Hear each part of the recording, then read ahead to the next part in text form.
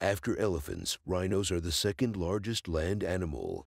One of the few surviving megafauna, the species underwent its initial evolution during the Eocene. Two of the extant species are native to Africa and three to South and Southeast Asia. The white rhino is the most sociable of all rhino species, whilst the most are lonely creatures.